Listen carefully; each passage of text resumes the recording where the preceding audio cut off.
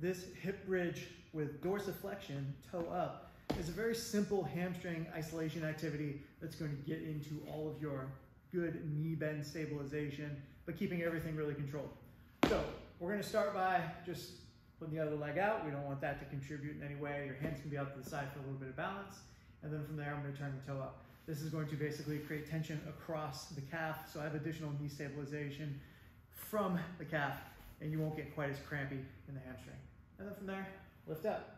So this is going to be a hold, and so my goal is to basically drive my heel into the ground. I don't want to get into this for this specific movement. Drive my heel into the ground, and immediately I feel a ton of hamstring tension. So maybe you get a 10-second hold or a 30-second hold, depending on what's prescribed for you.